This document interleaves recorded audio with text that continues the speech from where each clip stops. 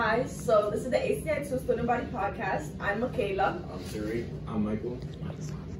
I'm a sophomore And I'm a junior too. and we're really excited to show you guys our Student Body Podcast. So every month we're going to be showing you guys different topics and just talking about it with people here at ACI2. So again, welcome to the podcast.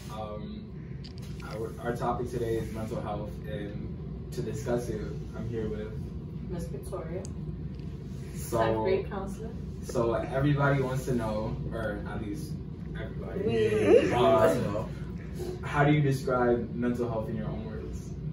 So mental health for me is your social, emotional well-being of your brain and your mind and your thoughts. Yeah, I heard that, right? Yeah, we got it. Okay. Just making sure.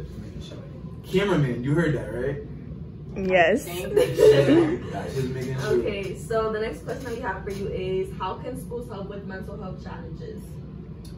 How can schools help with mental health challenges? Well, I'm the school counselor. Schools can help by, providing services to the students. Like I'm here, you guys can come to my office whenever you guys are feeling down, want somebody to talk to. That's what I'm here for. So that's one of the best ways that schools can provide these services. And I can also refer you to different outside organizations and places in regards to mental health, and also provide you with information with that pertains to mental health.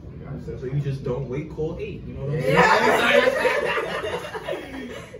Alright, so what are some resources you can give to students who are struggling with mental health?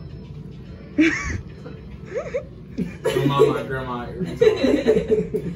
All right, so some resources that I do give my students that are struggling with mental health, first of all, is I want to get to know them, right? And find out what's going on, what's triggering them to have these issues with mental health, because mental health stems, it's very broad, right? Like it can be, I can be having a down day today, I can be struggling with depression, I can be struggling with bipolar. So depending on what the situation is, that's how I would align the resources.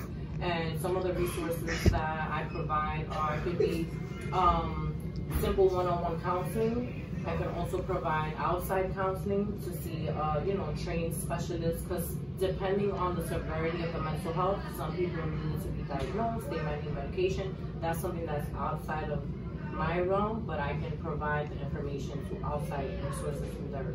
That's super great. Yep. This is a safe space. Yeah. Yes. So thank you so much for answering these questions, and stay tuned for our next ACI2 Student Body Podcast.